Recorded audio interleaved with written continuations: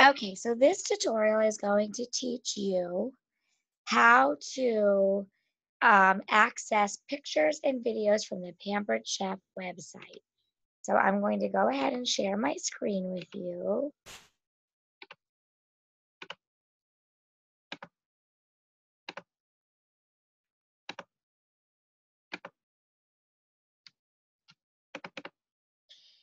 Okay, so you're going to log on to your Pampered Chef webpage.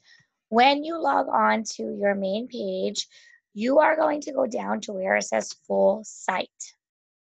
When you go to the full site, now, before you are able to pick up any images or videos from the Pampered Chef website, you need to go through Pampered Chef University. There are two trainings. The first training is on in-home parties, and then there's one on virtual parties. When you do these trainings, they will allow you more access to party packs, set up, basically organized layouts and outlines for your virtual parties. So you'll get a whole lot more access, but you must go through all that training first. Once you are able to access all this, you're going to go into where it says training and resources. You're going to scroll all the way down to where it says marketing imagery. Now, in order to add pictures to your virtual parties, this is just one place to get pictures. You could obviously go on to like Pinterest if you wanted to. You could Google pictures from Pampered Chef. You could create your own images on a Pic Collage app or Canva. This is just ways that you could get actual company images that were designed for us from the company that are very sharp, and then that also give us videos and things like that. So when you go into this area under the training and resources, you'll see an area called marketing imagery. It will come up with all the different promotions. So this is where you can locate, again, your host and guest special, if you have a new consultant joining, how the benefits are, things like that. There's also different flyers for seasonal things that are going on. Social are going to be images that you could use for your virtual parties, your regular Facebook page to send to people. Videos is obviously videos. Party themes, so these are the ones that you need to go through training materials on. So you're going to go through the in-person experience and the virtual, and then this will unlock more for you. And then there are posters and logos and things like that. So what I'm going to focus on right now is more so the social aspect and the videos. So you're going to click on the word more, and when you go into this, this is going to break up into various categories, and you can click on whichever one you want to access more images. So this is just a way for you to get really sharp images to add to your parties, to plug in on Facebook, things like that. So here's the what's new. There are all different categories as far as monthly focus for whatever the month is. There's going to be product and recipe ones, covers, so these would be ones you could use right on your Facebook page, and for virtual parties. These are going to be, there's wedding registries, booking and recruiting posts for you that you should be putting in virtual parties, different fundraising things. And then these would be obviously things that I could post and that you post as you have team members to celebrate success.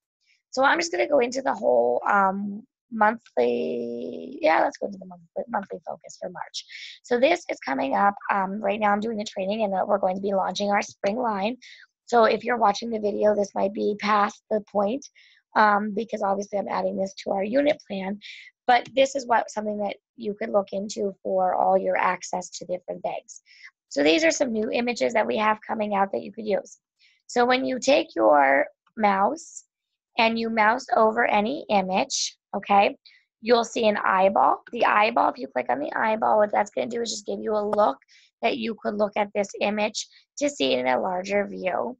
And then if you mouse over it again, and then you click on the download button, the download button is going to allow you to save this onto your laptop. If you were to do this on an access on your phone, you would basically be able to do the same thing and then pick where it is that you would like to save this. So in this case, I'm going to click on Save As on my computer. And then when I save this, I'm going to just save it onto my desktop to make it easy. What I would suggest to you, and which is what I do, but I don't want to confuse my files right now, is I would make a file called March 2019 products, or virtual party post for March. Then that way it keeps yourself organized. So I'm just going to create a desktop folder with this right now, and I am going to call this March virtual parties. So that way, this is where I can store any new pictures that I'm going to be using for my virtual parties for March. It's real simple, real quick. Mouse over, click on it, and then again, you're going to hit the Save As tab and save it to that file. The reason you're going to save all the images you plan to use is because then you're able to add these images to a third-party posting site. SyncShare, Post My Party, Facebook Scheduler. But in order to create those outlines, you want to add these pictures.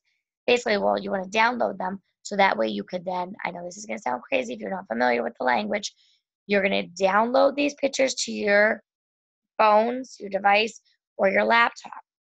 When you use a third-party site, meaning I'm a busy mom, I work full-time, I don't have time to sit on a computer all day long doing virtual parties, I use a website called SyncShare, and it does all my posting for me. It doesn't just go on and I go, okay, I'm Vanessa Boyle, post Pampered Chef. I need to develop the outline and what to post.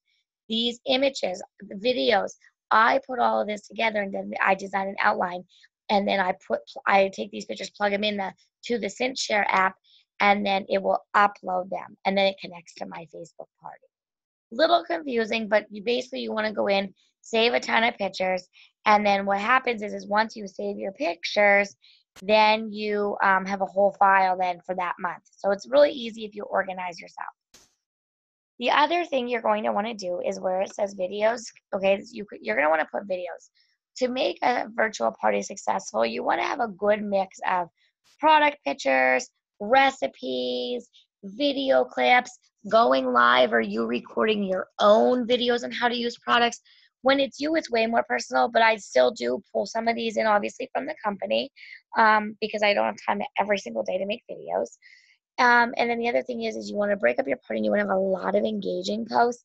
You could do games. You could do just engaging things to get people to post GIFs or memes, get people to post their Bitmojis, have people comment, anything that you do to get basically gets people interacting and participating. All right, so here we are in video. So it's kind of the same concept as pictures. There is a download feature. So again, I could take a whole video, click on the word download. When I go to download this, I'm going to see the same thing that popped up in my pictures, save as, and I would still save my videos in the exact same spot because this is going to be my March folder, okay? So then that way, when I do this, I have everything right at my fingertips. I'm not looking for anything specifically. It's all ready. So I plug that in. That video is going to download. Now, you're going to notice I'm going to mouse over the video image again, and there's a 3 little prong tab here. Now, if you do this, one thing I would recommend is creating a YouTube account. See, if I download these videos, then I got to upload them. It takes a little while. So what I suggest doing to make this way faster is you're going to hit this 3 little tab. And then what I love is if you have a YouTube account, you click on this YouTube image, which is the red box. If you mouse over, it says YouTube. Another image box, it will connect to your email if you already have a YouTube account.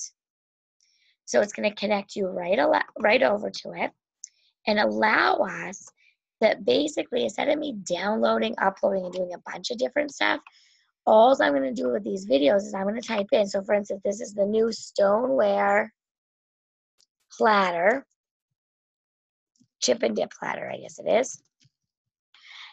I label it. But when I do this, I'm in that YouTube.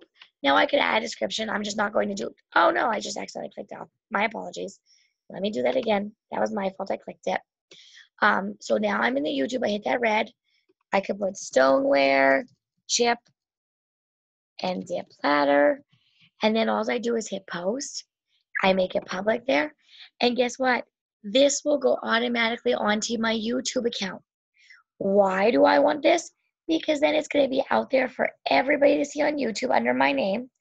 And then when I go to actually use this later on, I now have a link, not having to download this. Because when you download a video, it's a humongous file.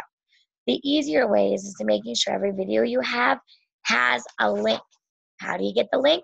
You upload this to YouTube. How do you upload? Let's do it one more time. So I'm going to take this, I'm going to just find one like, ooh, this Mexican layer dip. This looks good. Click on my little 3 picture there. I'm going to make sure I'm clicked on YouTube, which is the red icon.